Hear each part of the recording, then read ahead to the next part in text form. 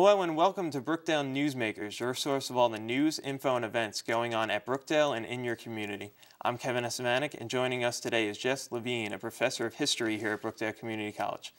Thank you for joining us today. Glad to be here, Kevin. So I hear you have this history lecture that you want people to know about. Can you tell me about it? Yeah, sure. Every year we have this lecture called the Jack Needle Annual Lecture in History. Jack was a professor here for a long time and brought outstanding lecturers and speakers here. And when he retired, we kind of constructed this lecture to remember him, and actually he comes in and he gives introductions.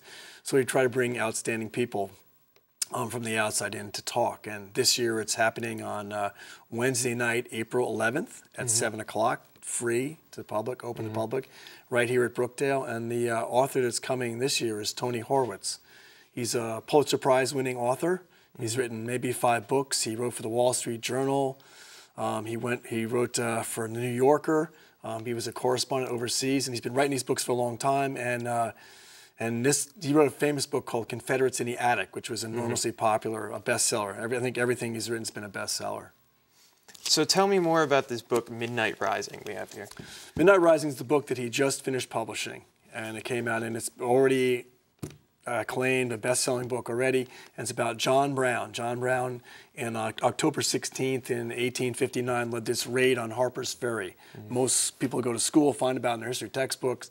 It's right before the Civil War, and it's considered to be this outrageous thing. They get together, the 28 people, attack the munitions area at Harper's Ferry and plan to force the South to capitulate and stop being involved in slavery. And it's a very famous, entertaining story about who he was and how gutsy he was, an abolitionist.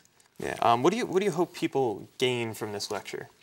Hope that they actually gain more knowledge about the Civil War besides all the guns, the boom booms, and the maneuvers by the generals, but the inside portions of how we get to the Civil War. And this book here is a lot about how that happens, a different sense of it, and how people could involve themselves and risk their lives for the principles that the Civil War was fought over. All right. How would people get in contact about coming to this lecture? They get in contact with the Student Life Association, with me at the numbers that are available on the screen, and even with the college relations. It's a kind of a coordinated operation. Tell us more about the author. So Tony Horwitz likes to do things where he brings the real life experience of this particular place to go to it. So for the other book, Confederates, he would go to the places where the battles are fought, talk to the people, involve themselves in it. For this particular book, Midnight Rising, he went with a reunion of people who sort of traced the path of John Brown, went there. So he likes to show the correlation between everyday life and how we think about it and deal with it and remember it, and even the historical events. So he's kind of different. He's a journalist writing a kind of exciting, you can identify with it, you can appreciate, you could go there kind of version of it, not just like some drawn out boring history book, which is just like the story of, John Brown's raid. He's that kind of an author, which he's made him quite famous. How did you get involved with these lectures? For Jack Needle? Yeah. Well, I used to go to them, and I used to be part of them as part of the history department, and I was just so taken aback by how far he got and how many famous people he got to come bring here.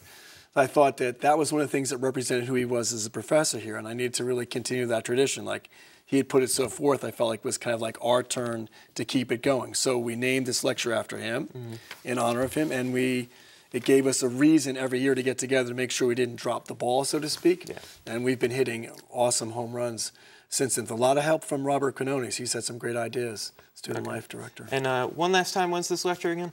April 11th, Wednesday night, 7 o'clock in the Student Life Center. Free. Bring anybody, bring everybody. Come see it. All right, thank you again for coming on the show. You're welcome, Kevin. That's all the time we have today for this episode of Brookdale Newsmakers. For more information, visit us at brookdalecc.edu. I'm your host, Kevin Estavanik, and we'll see you next time.